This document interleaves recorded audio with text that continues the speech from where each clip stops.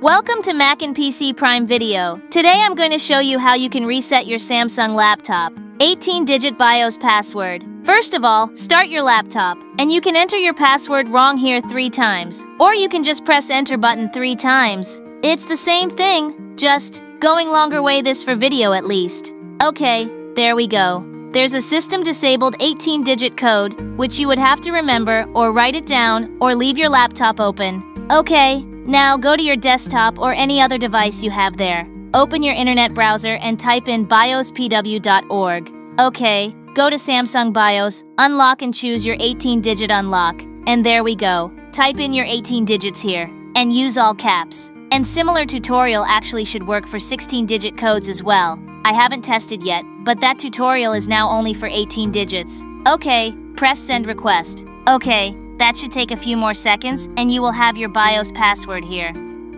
That's my BIOS password. Now to be honest, I said that myself. So just for tutorial now, all you do is remember that. And it should be easy enough to remember. Write it down, whatever suits you. Go back to your laptop, press power button, and immediately start pressing F2.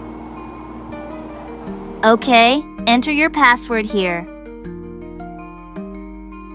There we go. We're in the BIOS now. Go to the Security tab and press Set Supervisor Password. Type in your password again here.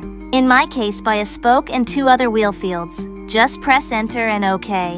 And that's pretty much it. Go to Exit and exit saving changes. Precious. And there we go. Your BIOS password was removed and you should be in Windows. Number any second. Only one thing I have to say. Saves you a lot of time and hassle. Okay, I hope this video was helpful for anyone out there. And if you like it, subscribe. There's more like that to come. Bye.